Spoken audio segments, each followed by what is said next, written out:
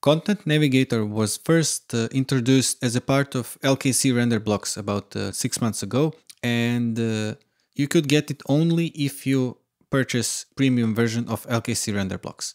But from this point, now I decided to make it also a standalone product. So if you don't need all the features from LKC render blocks, but you find Content Navigator interesting, this is the new thing. You will be now able to try it for free and to purchase premium version if you like it. So let's explore what are the differences in this update.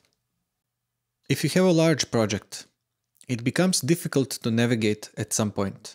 Reaper has a limitation of displaying just 3-digit numbers for the number of tracks. So this is a limitation that I just discovered. But yeah, this project has over 1000 tracks. And if you try to navigate here, it becomes really almost impossible.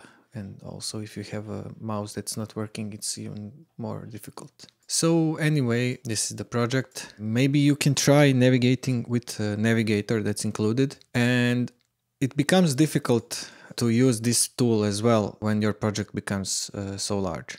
The thing is that Reaper is capable of handling projects of this size, but you will not be able to handle them. So that's why I created Content Navigator. So we have video track, we have some notes, and we have 2 chapters. And let's open chapter 1. We have some characters over here. For example, we have vampire, and I'm using right click over here to open and close, or you can use double click, but right click I think is a bit faster. So you can go and find what you need. And when you click, it will focus on that part of the project. So just the content that you need. So I realized that a lot of people are actually organizing their folders and tracks like this. So you have a dedicated folder that has a dedicated space in timeline, and so the projects become diagonal in their organization. With Content Navigator, you can jump quickly between these things, or even if you have layered sounds like something like this, you can view these separately or together. What's new is actually multi-selection. So now you can do a bunch of these folders. So you can use attack basic and taunts and dirt level 1 and grass level 2. And so you can view all these. And if you change over here, it will change how it looks over here. The next thing that is possible now is using Alt and right click. So with Alt and let's first close everything. So if you want to expand or collapse, you can use these buttons. But if you want to do it quickly, you can do it with holding Alt and right clicking. And it will expand the folder and all its children. And if you want to collapse everything, because with right click you will just close it, but if you want to collapse everything, you hold Alt and Shift and right click. So when you open this folder next time, everything will be closed. And I find this really useful. Then you can see here that we have jump enabled. That means that when you click over here, you will jump to the content of these tracks. It will find the first item on the available tracks. But if you want to disable that, you can click here and it will always stay on the same position in timeline. So you can choose your default behavior what you want, but with Alt you can modify it. So if it's disabled and you click with using Alt, it will jump. But if it is enabled and you hold Alt, it will not jump. So that's just one neat trick that can be useful when you want to keep your position or not keep your position. There is also a free version of Content Navigator available now, and let's see what are the differences. So if I remove the license and run the tool again, you can see right away that it says 10 items not shown, free version limit reached.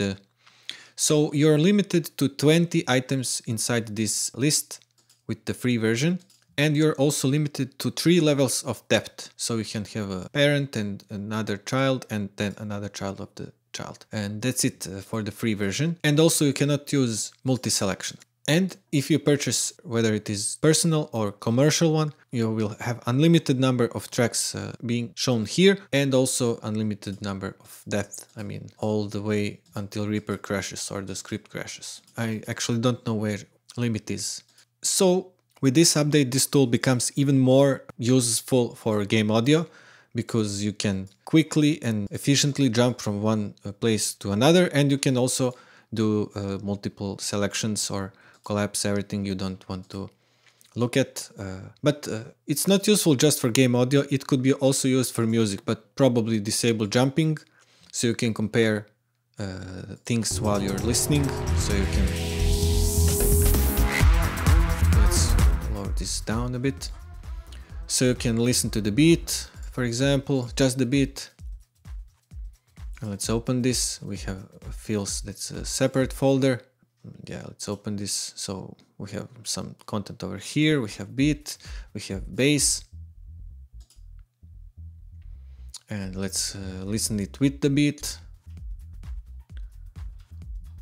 So that's it, I think, and I hope this could be useful to a lot of people, not just myself. And let me know if it's not the case, so we can maybe work together on improving it. Thank you very much and see you next time.